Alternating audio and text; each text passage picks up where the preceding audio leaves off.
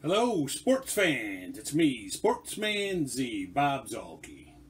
And I'm back with a comparison video. This is the fifth in my series. I'll link to the others in my description, the other four. But I'm here with the one that probably a lot of people were waiting for, especially a lot of people in Chicago. And this is our matchup against the Cubs.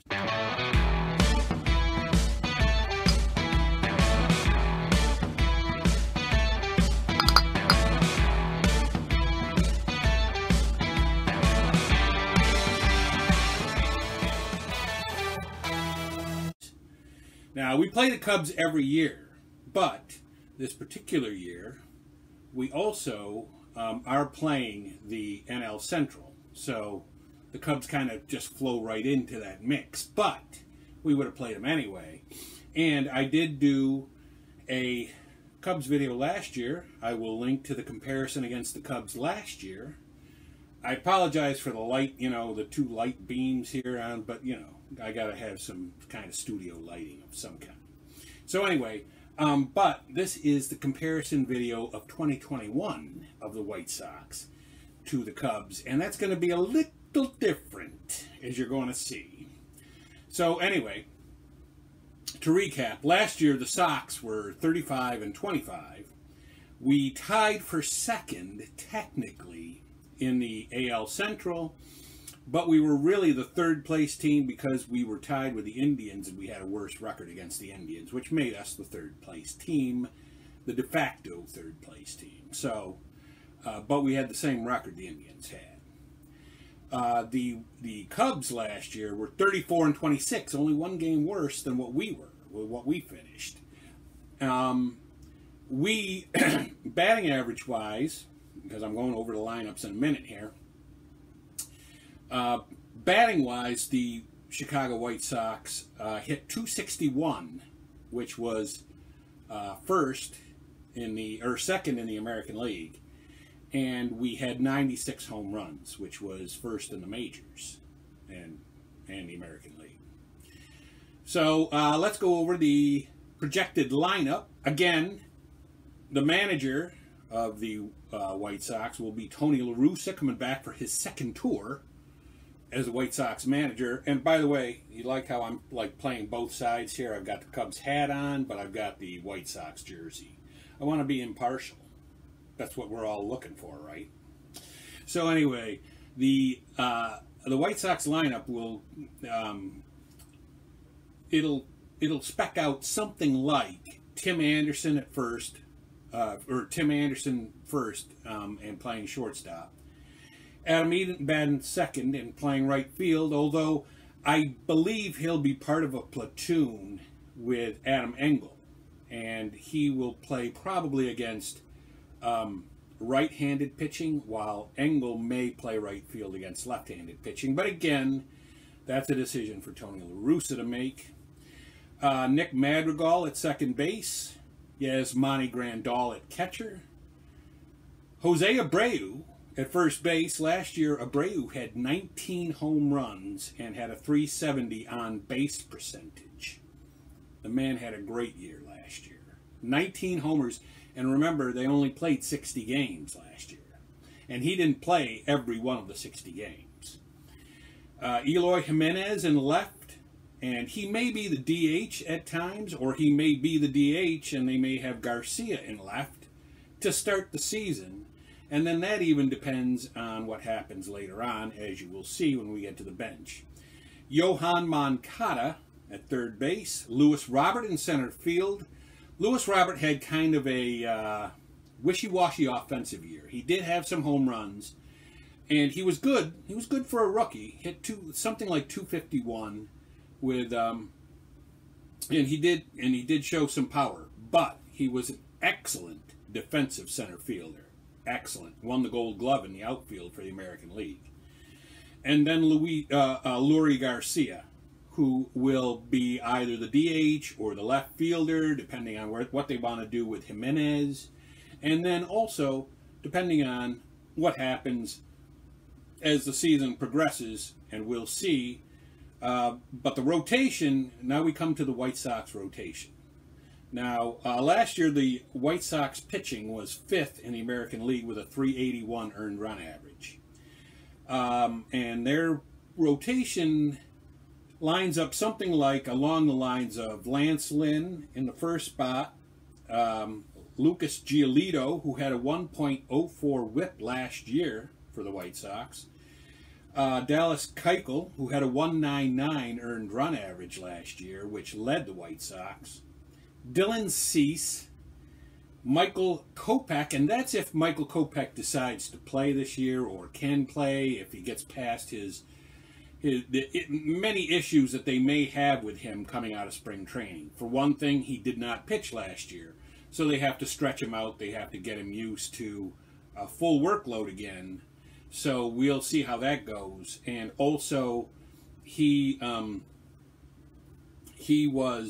sat out, and there's speculation. I'm not gonna sit here and try to speculate why he sat out, because he was totally healthy last year. It could have been concerns over the virus, although it may even run deeper than that, but I'm not going to speculate any further. But anyway, we might see Kopech in the rotation next year. We may not. We may not see him early, but we'll see him later in the year. We have to see. And then, of course, that's why I put Ronaldo Lopez. I listed him up here as a potential 6th starter, because he may come into play, especially early on in the season. They may need him pressed into action as the 5th starter. And then even if Kopech does come back and we have those other 5, he may be a swing man to give a pitcher or 2 a day off here and there and go between the starting rotation and the bullpen. So that leaves the bullpen. Well, it actually leaves 2 things, but one of them is a bullpen. And in the bullpen, we got Liam Hendriks, who we just signed away from the A's, and he was excellent last year. The man can throw some heat. And then you got Cody Hewer, then Aaron Bummer. Aaron Bummer was quite good last year. Evan Marshall, both of those guys were good last year. Matt Foster, he saw some action last year for the White Sox. Jimmy Cordero, who had his issues at times, but generally he's a good relief pitcher. Jace Fry, the lefty out there, and then Garrett Crotchet, who can throw over 100 miles an hour. So that is an impressive bullpen. I'd probably like to see them get maybe one more arm for the bullpen. But really, this team is kind of stacked, if you know what I'm saying. Then you got the bench is Adam Engel, and he, like I said, I expect him to be the right fielder versus left-handed pitching, but we'll see if that happens.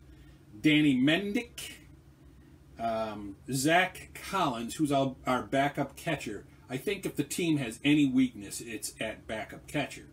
And now you're sitting there and you're saying, well, that's just backup catcher. Well, yes, it's backup catcher, but, you know, Yasmani Grandal, how many games of 162 is he probably going to play? You know, the guess is somewhere around 138 to 140 something. So for like 20-something games, or on the order of 20 games or 20-something games, you're going to need a good backup catcher. You would like to have a good backup catcher. Zach Collins ain't it. So, I mean, I'd like to see them upgrade there, but, you know, I mean, you know, now at this point, we're just nitpicking. So, then you got Nicky Delmonico Steak, we've had him for years. Mika Rodolfo and Andrew Vaughn. And now Andrew Vaughn was the guy I alluded to earlier when I was talking about when we get to the bench. Because Andrew Vaughn may start the year with the White Sox, or maybe he won't start the year with the White Sox. But if he were to start the year with the White Sox out of spring training, then he may flip between first base and DH with Abreu, which would knock Garcia out of the lineup altogether and let Garcia be the super utility man that he can be, and which I think is his best role for the team anyhow. So that takes us to the Cubs. You like the White Sox. The White Sox are looking good at this point. Now we've got the Cubs, The Cubs last year hit 220 as a team, which was 13th in the National League. Say what? I had to look at that again because I was like, what? The Cubs hit 220? They won 34 games and they hit 220? Yes, they did. Now, of course, some of that is because they had a pitcher. No, they didn't. They had the DH all last year. So that's even worse. But anyway, but this year, the National League will be going with the pitcher bat again. So I don't know why. I don't know when they're going to get around to actually just conceding that they need to have the DH for both leagues. But this year, they're not doing it in the National League. So that 220 batting average is coming down, folks. Maybe. We'll see. Now, part of that was because Anthony Rizzo last year hit an uncharacteristic 222. That was crazy. And Chris Bryant hit 206. Now, you got to expect that that's not going to happen again. So anyway, here's how the Cubs lineup would line up. They're in the green. I think you can see it. Ian Happ in center field. Anthony Rizzo at first. Chris Bryant at third base. Wilson Contreras at catcher.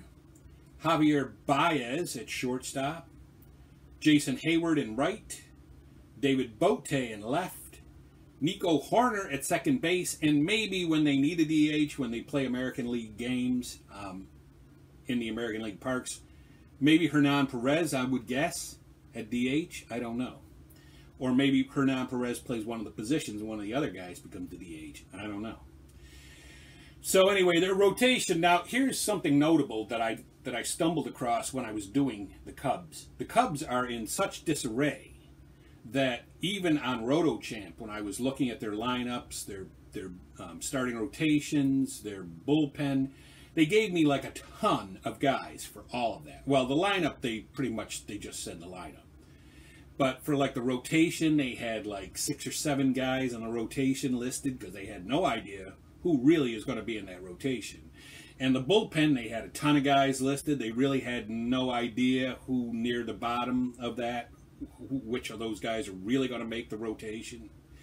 And if there's any Cubs fans out there want to let me know if they've got a more solid idea of what this bullpen or the bench, might look like, or the rotation, certainly leave a comment below and give me a thumbs up for giving it a shot. But anyway, that's how we got. So we went over the lineup for them.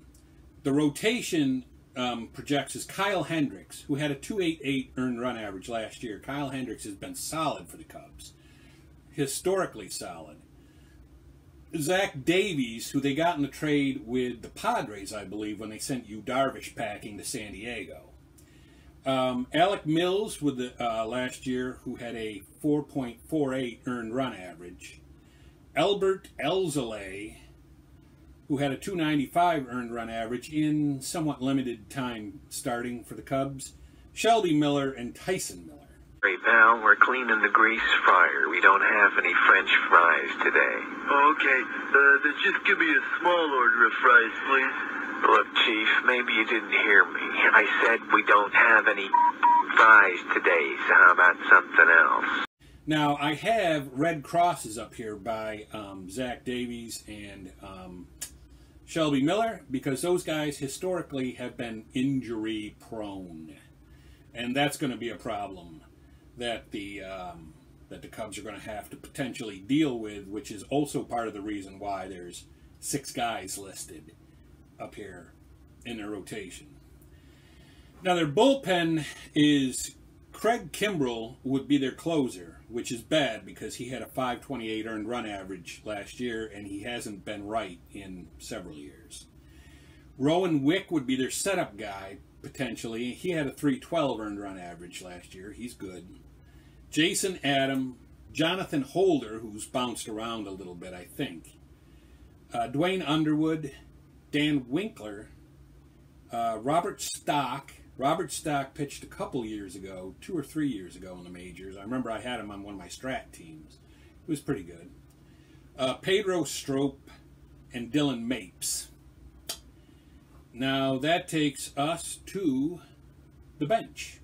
And again, the bench was one of those things. They listed so many guys, it was hard to get them all in. So let me take a good look at that bench, all right? Because I'm going to read the names off right now. Austin Romine would probably be the backup catcher. Ironically, they have a better backup catcher than we do.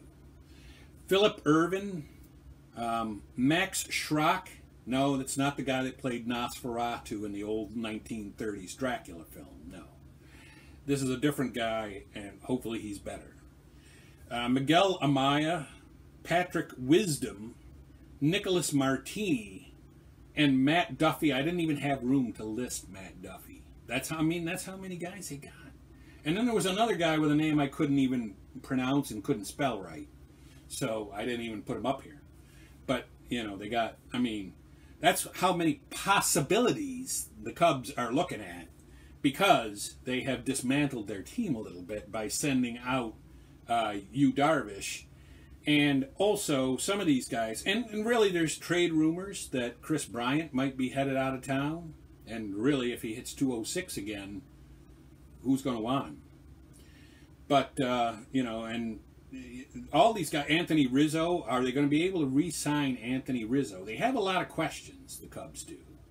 Now, I would say that as far as their lineup goes, they're still a formidable team. This lineup right here, if this lineup hits the field after spring training, it's a formidable lineup. And they will be a team that needs to be reckoned with when you're pitching to them, especially if Rizzo and Bryant, you know, bounce back, which is expected. But even Contreras hit 246 last year, I think. So, yeah, if these guys can bounce back, they have a formidable lineup. But the rotation is really only something to be worried about at Kyle Hendricks. Maybe Zach Davies, if he can stay healthy. Zach Davies, when he's healthy, he's a good starting pitcher.